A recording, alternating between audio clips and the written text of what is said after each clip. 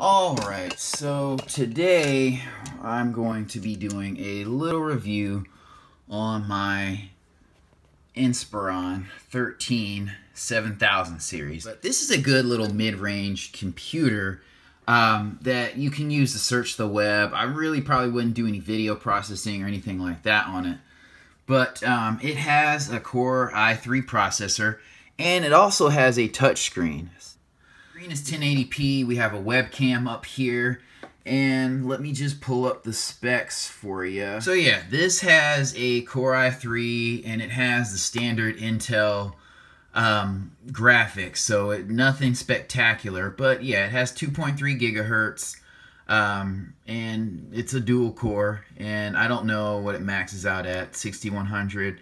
I don't really care about that. It has 8 gigs of RAM, and I think you can upgrade it to 16 gigs, actually 32 gigs. I don't know if it'll recognize that, but it does have 2 slots, but it runs just fine with 8 gigs of RAM. It is running Windows 10 Home Edition. The keyboard is backlit. I don't know if you can see that, but one thing that's cool is that when you press a button, the keyboard backlighting actually comes on and off. So if the screen cuts off, the backlighting cuts off.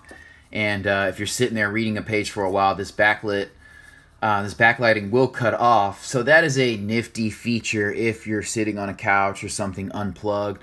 The battery lasts pretty good. I haven't tested the time, but it lasts, you know, for me at least 3 hours. So, you know, it has a very solid feel.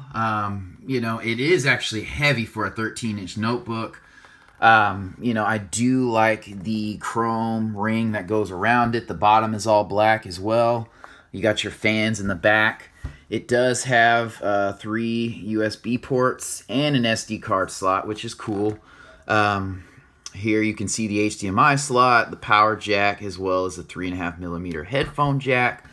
So all your basic jacks it does have. And this one actually has a solid state hard drive, so it's very quick. Yeah, it kind of has a silvery finish here. You know, like I said, it has backlighting. Ooh, got a little hair there.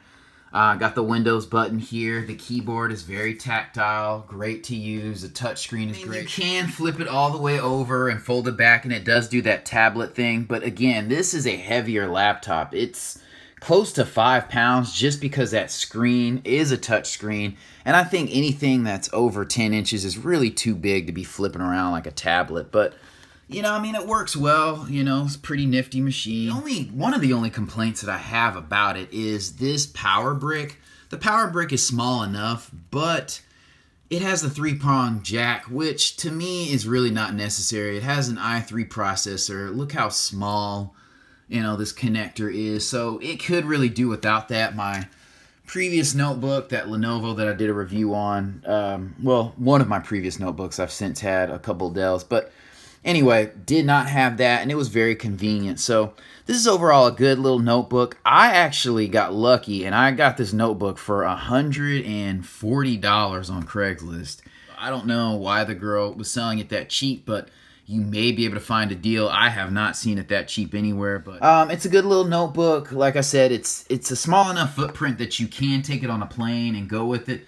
Don't expect for it to be ultra lightweight. It's not going to happen with a touchscreen. Unless you're buying a super high-end machine. But it does have a relatively slim profile. And it doesn't do that thing that some older notebooks do where it's super large in the back. Yeah, it's the same width all the way around.